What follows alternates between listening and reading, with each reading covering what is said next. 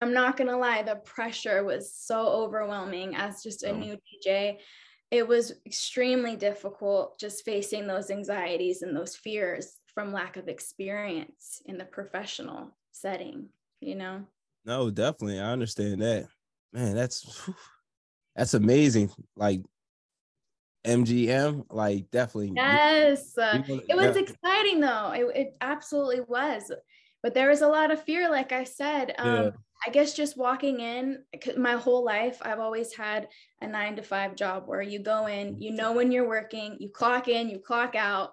Here, I was kind of going from place to place, a new setting, new settings. And it was just, I guess, the fear of the unknown. And Absolutely. you know, especially when you're out there DJing in the summer, it's like 115 degrees outside and electronics don't work well in the heat. Yep. So that was a whole stress on its own, was the computers overheating and glitching and just all the Yep. stress that. Oh, That's the yeah. biggest DJ nightmare. You gotta get you one of these fans. I mean, actually, I saw somebody on YouTube that had one. I'm like, oh, I got to get this because yeah, that happened to me a couple times this summer. Everyone has those Terrible. stories, you know, but I can tell you Terrible. my DJ nightmare for sure. It was at the MGM Talk to me situation. about it. So yes, okay, I was set up for success. Okay, did everything correct. I had somebody who has been in the game forever help me out and set me up for success. He was there. I had my computer on top of like a cooler of ice. I had a AC unit right next to me blowing freezing cold air. I had, you know, water, everything that I needed. And yet my computer was still overheating. So he had made sure I was good and left, right? He's like, call me if you need me. And I think this was like maybe the second time I DJ'd there. So still very new. Okay. And my computer just goes in and out, music stopping. And the worst part about it is not only was I DJing for the people in the pool, but I was also on the intercoms for the people in the restrooms. It Oh, was, you know, so the music's going in and out. And I have this most obnoxious guy like doing backflips in the pool, splashing people. And he's like, boo, get a real DJ, boo. I'm telling you, I was seeing stars. Like I went into full like panic attack.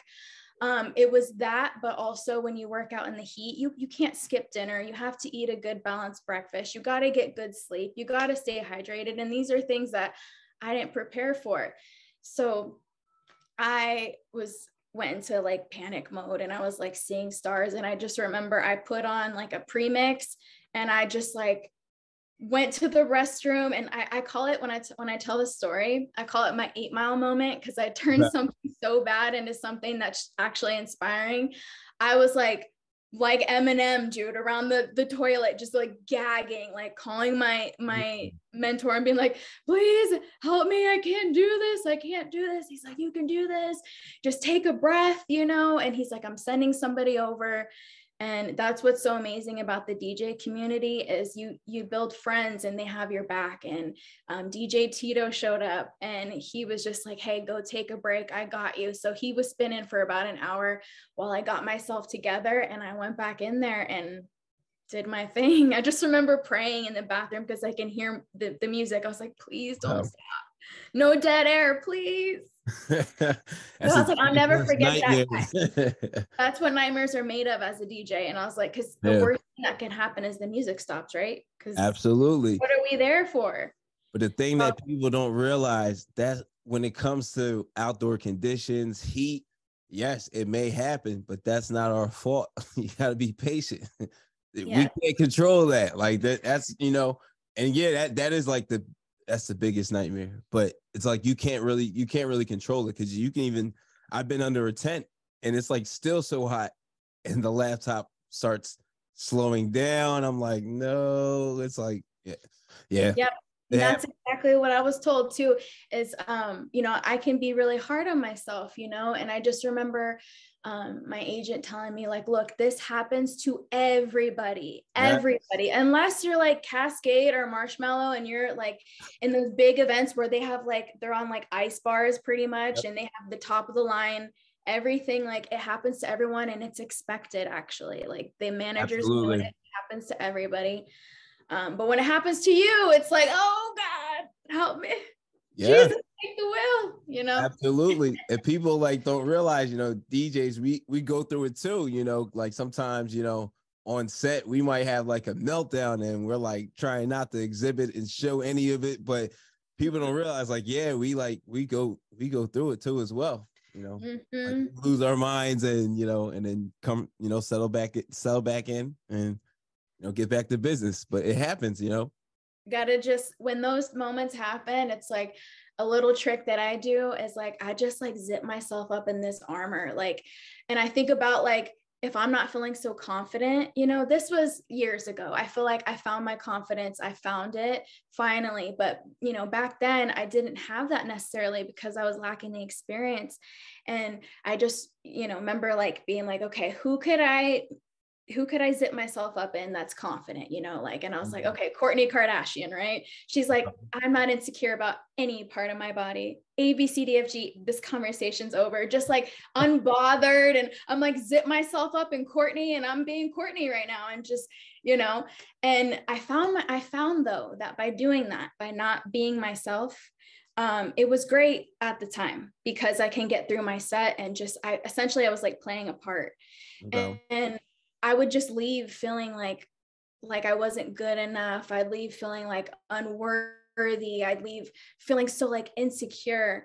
And now I'm in a place where it's like, I know that when I walk on that stage, God has placed me there. And that's the greatest confidence that I could ever get, is like, it doesn't matter what anyone thinks or says. I'm going up on stage as Desiree, where God called me, and I'm exactly where I'm supposed to be. And that's the greatest confidence that I could ever have. I don't have to be anybody else but myself. Absolutely. Yeah. Yeah. This is your calling. Keep doing it. And yeah, you gotta, like, I always say, you always gotta be the biggest cheerleader, like, for yourself.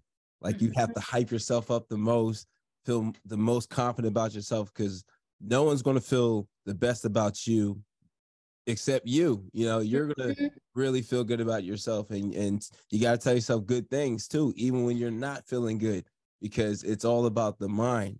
So like, yeah. I mean, I used to think like, yeah, I'm just playing music, but no, it's deeper than that.